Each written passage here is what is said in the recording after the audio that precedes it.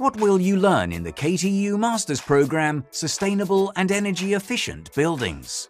Europe and the whole world are currently on the path to sustainability.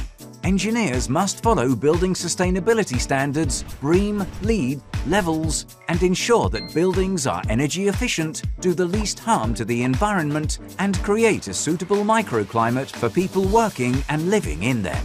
This study program is focused on the systematic assessment of building sustainability. Why? Because currently, higher expectations are placed on engineers, which will certainly not decrease in the future. Buildings must be designed in such a way that their entire life cycle is assessed. A building's sustainability, microclimate, and energy consumption can be affected by design errors and initial investment reductions. This study program focuses on the following phases of the building life cycle: conceptual design, analysis, operation, renovation. The basis of these studies is not only the application of modern modeling tools in the Building Information Modeling, or BIM cycle, but also a deep understanding of building sustainability standards. This is what the first semester of studies is focused on.